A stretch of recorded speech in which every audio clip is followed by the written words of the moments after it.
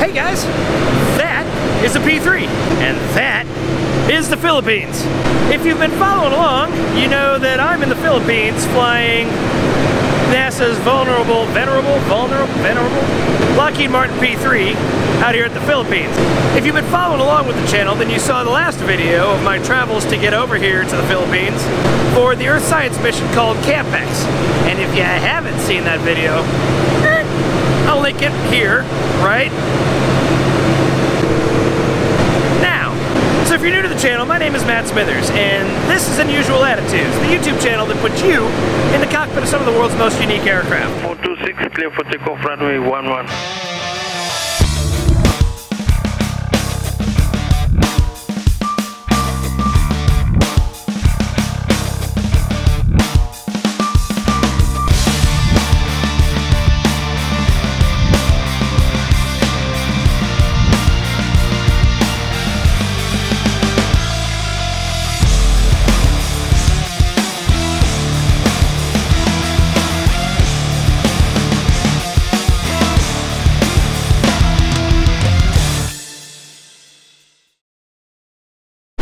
So I've been getting a ton of in-aircraft footage over the last couple of flights about the mission, but I've gotten some requests from some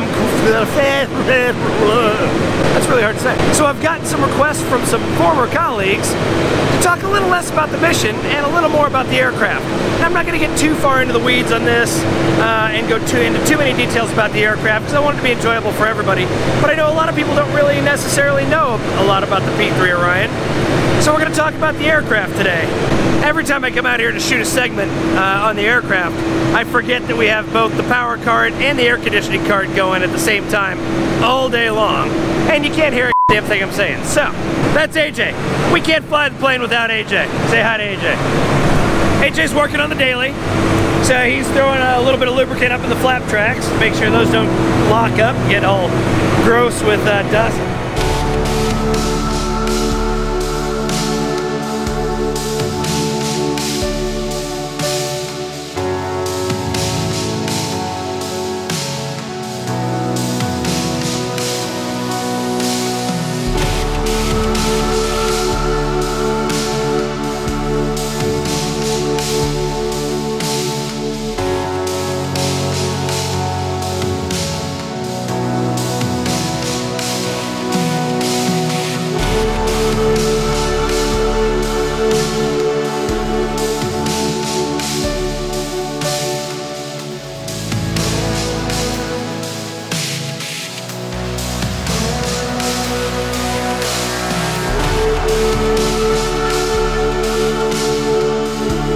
Pretty unique perspective up here, obviously. You can see most of the instrument probes that are hanging off the airplane, since most of them come off the top and the side.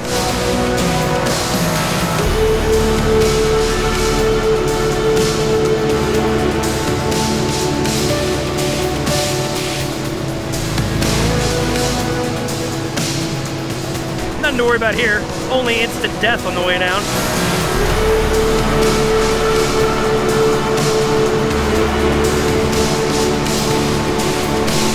So as you can see, the aircraft overall is in really good shape. We've got 4 maintenance guys on it right now, and they take really good care of this aircraft. It's always a top priority. Captain Exhaust Fan trick! Hey, how's it going?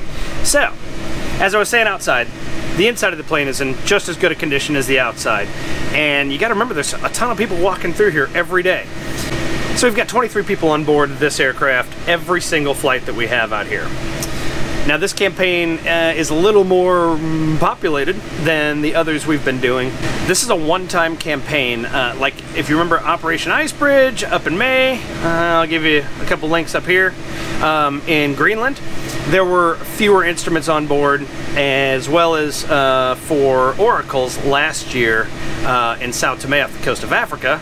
Again, link. There were fewer instruments. We've got a whole bunch of instruments on board this time around because, again, this is a one-time campaign. OIB was a 10-year campaign. Oracles was a 5-year campaign, 4 or 5-year campaign. So multiple outings on those. This is a one-time deal, so it's chock full of instruments from front to back. from forward to aft. We'll go through and highlight each of these instruments in future episodes, but like I said, today we're going to focus a little more on the aircraft, a little less on the mission. So, let's take a walk. Here's where all the magic happens. I don't know why it's so green, it looks like we're in the Matrix. But here's the aft galley area. Relatively new fridge, it's pretty good, pretty nice. Our little single serving coffee maker, which really helps when there's 23 people on board trying to get coffee at 5 o'clock in the morning.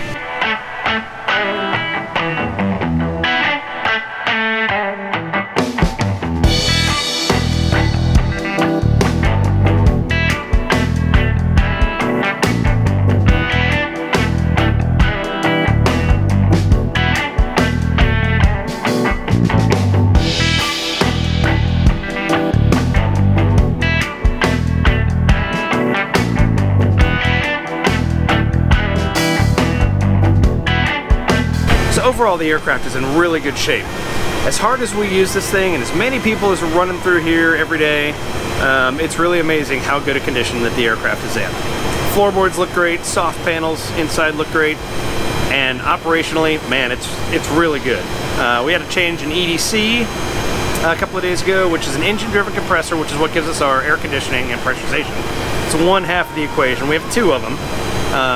So we had to replace the one that feeds the flight station last Sunday. It was 104 degrees in the airplane for the last 5.5 hours of the flight. Hey, there's Mike.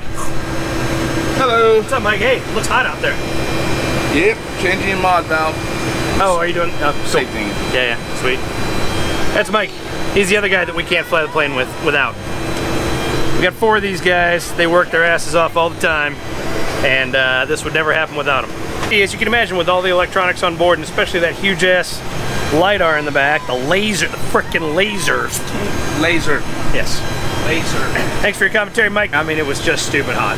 So now that you know a little bit about this P-3, let's talk about the P-3 in general, if you're not really familiar with it. I realize that not all viewers know everything about the Lockheed Martin P-3. I jump on the C-130 and then I jump over on the P-3 and then I jump over in the Super Guppy.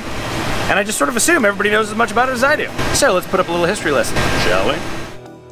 In 1958, Lockheed Martin was awarded the contract by the U.S. Navy to build a maritime patrol and anti-submarine warfare aircraft.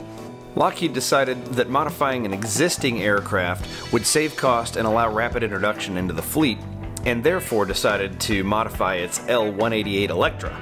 The first flight of that modified prototype, designated Yankee Papa 3 Alpha, took place on 19 August 1958. Developed during the Cold War, the P-3's primary mission was to track Soviet Navy ballistic missiles and fast attack submarines. The P-3's role has been greatly expanded in the US over the years to include command and control, search and rescue, electronic intelligence in the case of the EP-3, and most recently, anti-drug ops in the war against drugs. And while this last picture really doesn't show you much of the P-3, it was taken at VP5 during my time there, and includes my buddy Tony Versage, who was a classmate of mine in my FE class way back in 2002, as well as Diaz, who's helping to change the tire.